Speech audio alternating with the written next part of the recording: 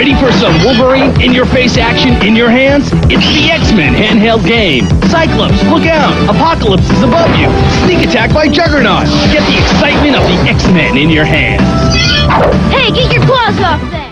That's right, Hasbro has brought back from the dead the Tiger Electronic LCD handheld games from the 90s with 4 reissued titles. We got X-Men, we got Sonic 3, we got Transformers, and of course we got The Little Mermaid. Are these handheld titles as good/bad as you remember? Well, let's find out, coming up right after this.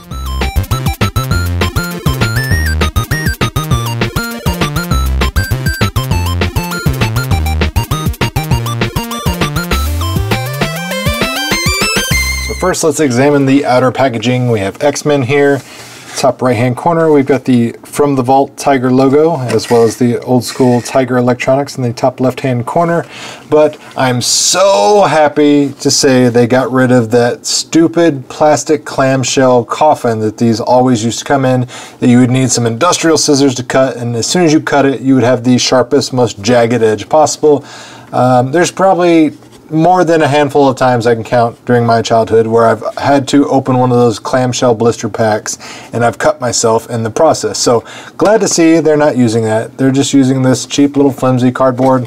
Has a little stand here, has the J hook so you can throw it on there. But on the back, got the old school comic right here, Wolverine tearing somebody to shreds, and then some gameplay. As you can see, it's super enthralling and super detailed gameplay, but you kind of knew what you were getting when you probably picked up or pre-ordered one of these handhelds. So that's the X-Men one.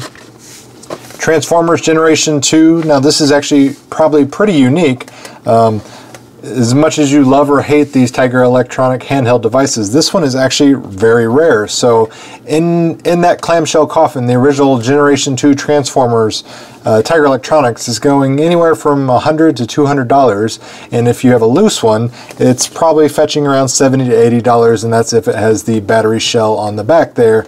So that's kind of impressive that we're able to get this for the retail price of $14.99, as opposed to, if you're being a serious collector, having to fork out the $200 for a brand new in-box one if that's what you were after. So very good looking little handheld. Like I said, it's all black, very sleek, but very nice at that $14.99 price point, because back in the day, as we look at Sonic, these were $20. So these are actually cheaper than they were in the 90s, but of course, you know, technology has gotten much cheaper and much more efficient as far as how it is produced.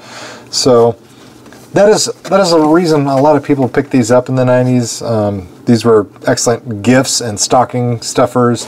You know, like a Game Boy or something was $100, and a Game Boy game would be $40. So Grandma and Grandpa typically weren't going to spend that much money on you unless they really, really loved you. So a lot of times your friends or relatives and family members, they would buy you something like this if they knew you liked video games.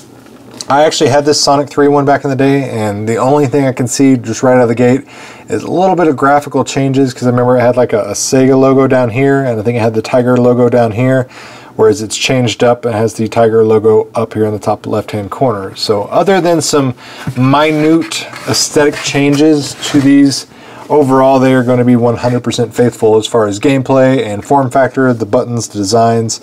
Each one of these Tiger Electronic ones play differently. They all have their own unique handheld button configurations that make them individual and unique.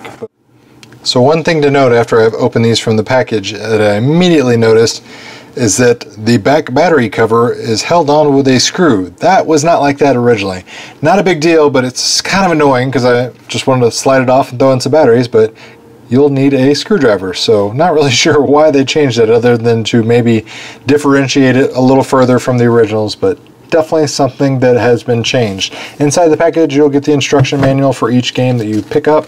Tells you how to play it, gives you a little backstory, but there you have it. Now let's play. Alright, we got Transformers, so we're in vehicle mode. Scroll along. Objective is to transform, kill the bad guys on screen, go back into vehicle mode, and make it towards the end of the level to where we have our boss battle. We can call in a buddy per level, so I'll call in another Autobot. He'll sit down there and shoot people and help me out. In reality, I don't think he does anything but sits there and dies, obviously. Apparently Optimus is going to have to one-man gang this, do it all himself. Listen to those awesome sound effects. Fortunately though, you can hit the sound button and turn off the beeps, so you don't wake up the whole house with this beeping noise.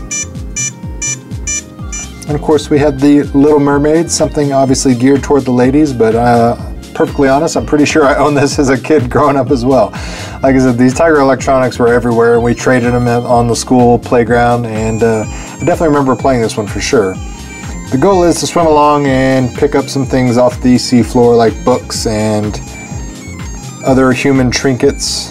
Swimming along, once they come up, swim down, pick them up, and you get points.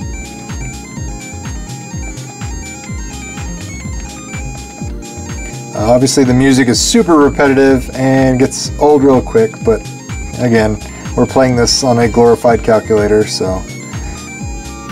Play a little Sonic 3, we got basic direction buttons on the left, and then we got a jump, or a spin attack, pick up an item, and then a Tails button. So we'll call in Tails, see what he does.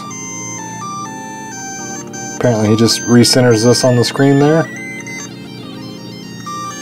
and puts me in a spot to get killed, apparently. Thanks, Tails. Appreciate it. Great guy. Oh, there's the bad guy. There's Robotnik. Or Eggman, whatever you want to call him.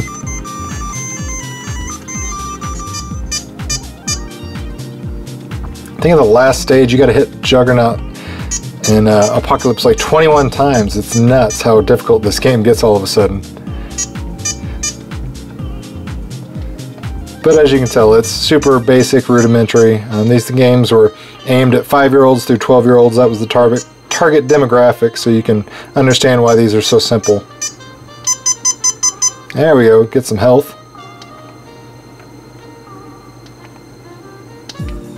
Look at him cheating.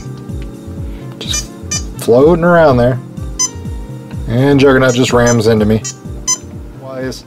I mean, it's a great looking little handheld. These are great for collector's devices. Again, if you're a nostalgic person and you're looking to relive some of that 90s glory, or if you're looking to punish the kids, something like this is definitely going to be right up your alley.